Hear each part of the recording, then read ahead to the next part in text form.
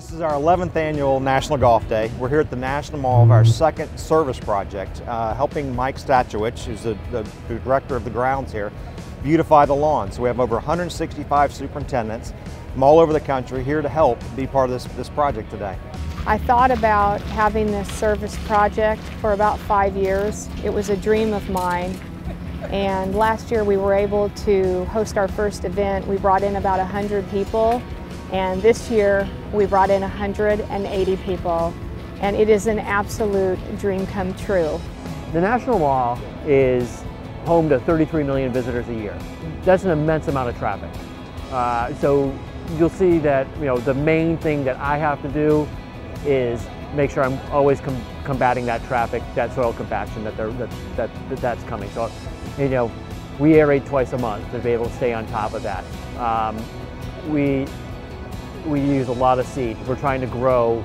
We're not trying to get cute with the grass. We're just trying to grow grass. We found after last year that the effort from this volunteer group really set the tone on the mall for almost a whole year. We have 3 guys to maintain the mall, and now we got 175 people here to knock off a lot of work that will help give those guys kind of a head start. I love being outside, and it's a chance to be out and be a part of this. I brought my son along with me, so it's just a great opportunity to do some good in the world. It definitely gives you a sense of a legacy, being able to represent our entire industry.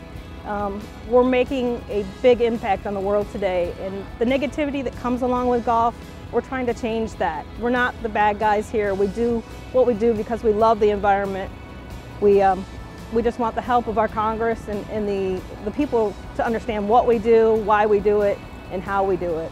I take American law in senior year right now, and it's kind of exciting to talk about that in class and being here and being able to take it back to school.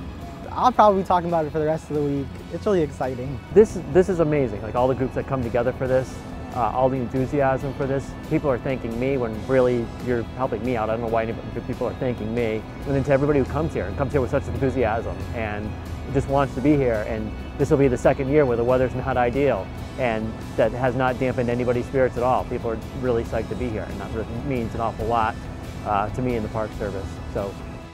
And I've spent time just talking to members of the public, passerbys, and they're asking me, what's going on here? What's going on here? And I've been able to talk to them about National Golf Day. I've been able to talk to them about the project that we're doing. And they're just wowed, and they're amazed. And they're like, wow, we had no idea, about golf and golf course management. And, they said thank you to me. Thank you for doing this. We care deeply about this piece of property.